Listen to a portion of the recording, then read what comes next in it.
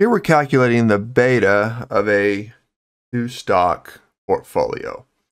So the beta of a portfolio, recall, is a weighted average of its component betas. So the beta for a two-stock portfolio then is going to be the weight of component A times the beta of component A plus the weight of component B times the beta of component B. So all we need is weights and betas, and we can calculate the portfolio beta. So immediately we can go up here and just mark out volatilities. Don't need those. Portfolio beta has nothing to do with the volatility. So those are just distractors.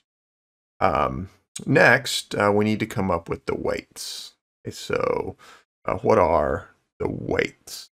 Remember that the weight in a component is just the dollars invested in that component divided by the total dollars of the portfolio. So weight for A is 15,000. The dollars in A divided by 15,000 plus 6,000, or 21,000. So that's the total dollars in the portfolio. So this weight is 0.7143. Weight in B is 6,000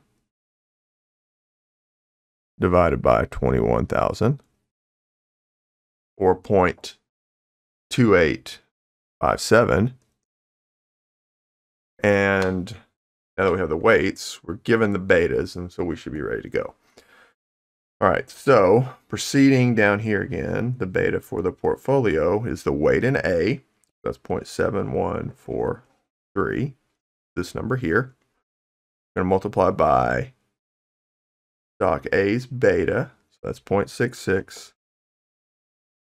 Then dealing with the second component, we need 0.2857, so that's stock B's weight, multiplied by stock B's beta of 1.23.